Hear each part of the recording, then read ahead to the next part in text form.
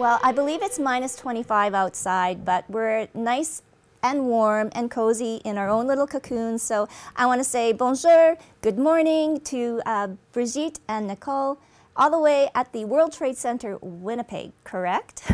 That's it. All right, so I'm going to go right into it, ladies.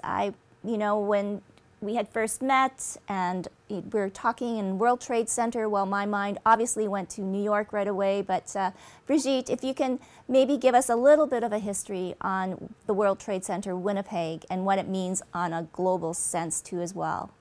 Absolutely. So World Trade Centre Winnipeg is part of a larger association called the World Trade Centre Association, which is a global network that includes 300 World Trade Centers around the world in over 100 countries.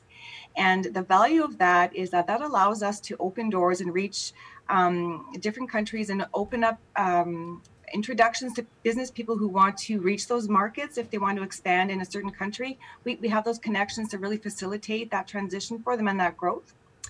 And having said that, our office has been here in Winnipeg since 2013. So a little bit of history on that. How do you get a World Trade Center in your city or in your province?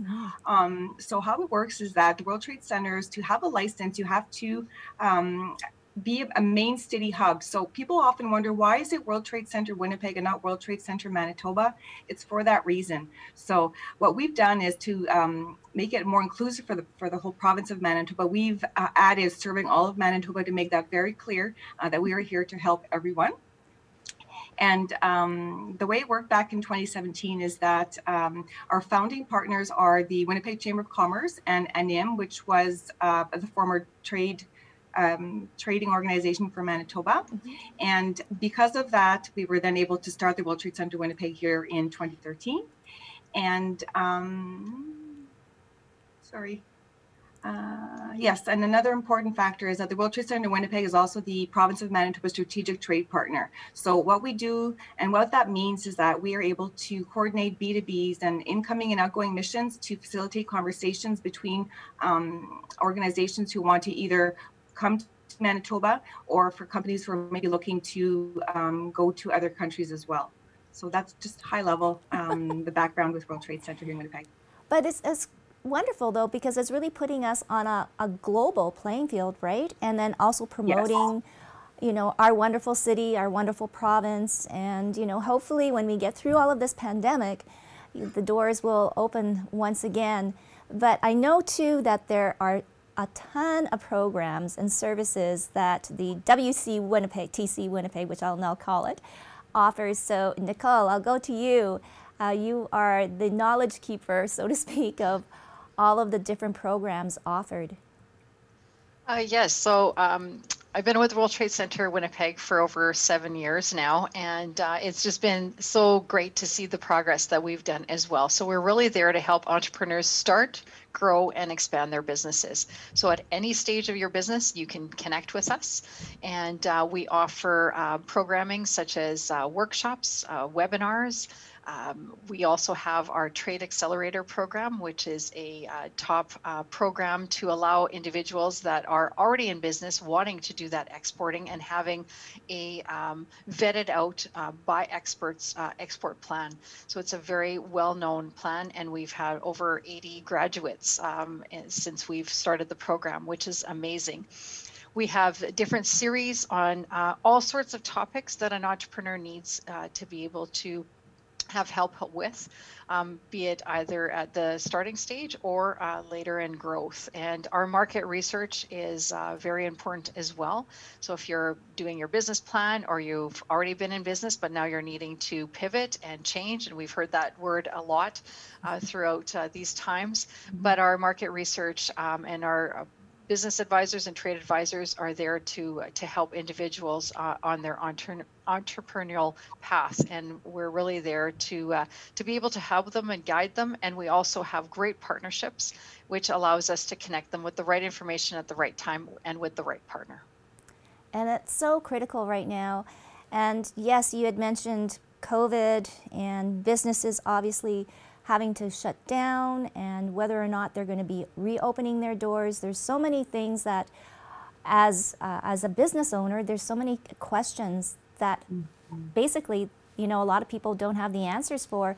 So Brigitte, I mean, over this course of time, 10, 11 months now that we're in all of this, how has Winnipeg sort of changed, and how has the World Trade Centre Winnipeg sort of pivoted to as well to help these businesses?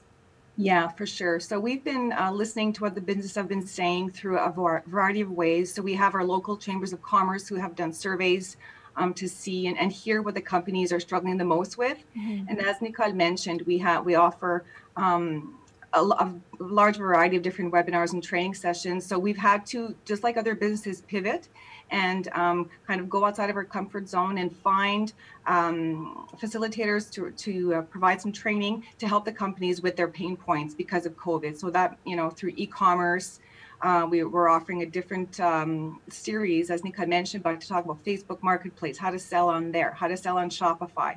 So helping them step by step be able to build those platforms to help them be able to stay in the market and relevant, keep their doors open as well. So, and we do that a number of ways. So as Nicole mentioned, we do work with a number of partners as well.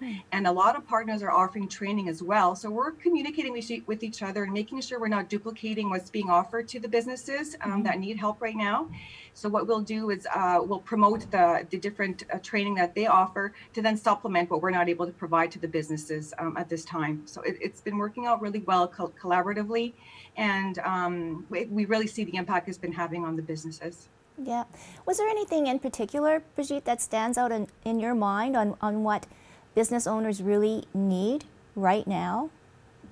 Well, right now, in regards to, you know, with the doors not being open for a lot of businesses still, it was how can they reach their clients? So whether that be through different sales tactics or just how to communicate and making sure that they're top of mind to the businesses. So I think that we've offered a variety of different programs and platforms to help them do that. Yeah. I know, so many questions. So for you, Nicole, I guess too, I mean, is the dream of starting your business and opening up a business, I guess right now isn't the best time, but how will WTC Winnipeg sort of, you know, get back into all of that and make it a viable and a wonderful city to open or start a business, you know, whether it's in Winnipeg or somewhere in Manitoba? And I think when things started to hit in April and March of last year, we thought that was possibly going to happen, that people were not going to want to open a business. And I offer the starting a business in Manitoba, and we've had a phenomenal amount of people wanting to start a business, and they have seen this as an opportunity as well. So some of them have unfortunately maybe lost their jobs or had to change where their direction was, and now entrepreneurship is even more viable for them. And so there has, there's a lot of resources, and we're very lucky here in Manitoba. There is a wonderful ecosystem and collaboration between all the partners, and I think it's just, it is wonderful, and I think people are looking at this as an opportunity, and they are really being innovative in their way of starting a business. So we have not necessarily seen a downside of people registering, because that particular webinar has been very popular throughout the last months and continues to be as well. Well, that's good news, because we really need to have that extra boost in our local economy with everything that's happening. And we were talking about COVID and businesses closing, but in these years that you've been here, I'm sure both of you have success stories too, or somebody that has really shone and gone on to bigger and brighter things, and that must make you feel very good too as well. Does it not, Brigitte? Yeah, definitely. And we see a lot of responses through the surveys that we send out after our webinars, and just the comments and the thanks for the support that we've offered them. So that's definitely rewarding for us. And also by, the traffic that's been increased to our website as well. We have our Roots and Recovery page on our website that offers all the listings of all the different supports that the government has put out. So being able to direct people to the correct good sources of information, reliable information on how they they can access those different programs is definitely rewarding, because we're seeing that we are there to help them, and it's a good feeling for sure. Yeah. All around. And Nicole, the future, I Yes. guess we can't really predict the future, but maybe some more of the important points now as WTC Winnipeg moves forward.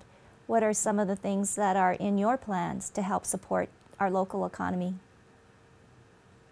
Well, basically, I mean, I think that I'm fueled by my passion of networking, of team building, and I'm, so pleased with our team, which we're all there wanting to have the success of our entrepreneurs and our business community. And so we're fueled by that. I love empowering people with information, and there's nothing greater than when we've worked with these entrepreneurs and they have their grand opening, or they've entered a new market that they had been working towards, and the success that they've had. So our team is really there. Give us a call. We want to hear about your business, about your challenges, about how we can connect you with the right information at the right time to have you succeed. So that to me, I love connecting the dots and helping entrepreneurs find that relevant information. And we're really being focused moving forward on different series. So we have a procurement series that's coming up. We're having an Amazon series. We have one on Facebook as well, and there's the different platforms, and anything that the entrepreneur would need that we hear top of mind, we are working towards delivering those kind of training. Wow, well, definitely head to the website, WTCWinnipeg.com. Yeah. They'll have all of the listings there for you, all of the programs, and how to contact either Nicole or Brigitte. Sorry, I'm just giving you plug, ladies. But no, that's great. No, and it's true. I mean, certainly an organization like this is so important, especially right now, to give other people hope too, to maybe follow their dreams. And you're right, maybe they've been stuck in a job that maybe they weren't happy with. Now is the time to maybe branch out and follow those dreams of having your own business, and certainly looking forward to having your organization just become more in the limelight and have people come and see you. So I want to thank both of you, Nicole and Brigitte. It's been a wonderful conversation, and as always, stay safe and healthy, and hopefully, yes, you too. Hopefully we can meet in person at one point. Definitely. Well, thank you for having us. And we did want to mention that we offer our services, our bilingual services. So we offer them in French and English, and our business advisors are willing and ready to serve all entrepreneurs across Manitoba. Perfect. Well, thank you so much. Merci.